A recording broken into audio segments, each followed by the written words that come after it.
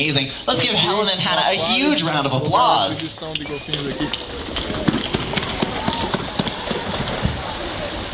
However, although they are amazing animals, Pacific white-sided dolphins are also creatures that are shrouded in mystery.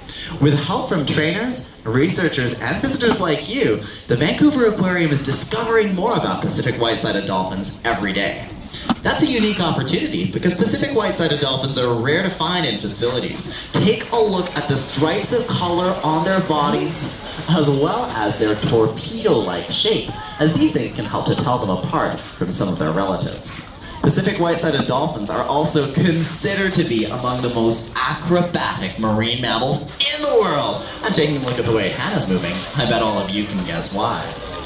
Like their name suggests, Pacific white-sided dolphins are found all across the North Pacific Ocean, from Mexico as far north as Alaska, and as far away from our coast as the waters of Japan.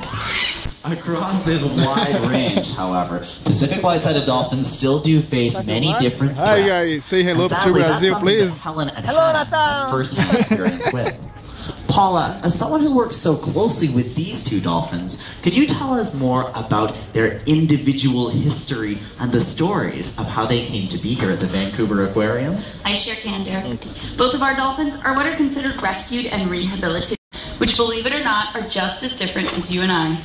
But most importantly, Hannah and Helen teach us that nets can pose serious threats to dolphins all over the world. Thank you very much, Paula. We're going to learn more about these threats later in the show. But first, let's review some things that we already know about Pacific white-sided dolphins.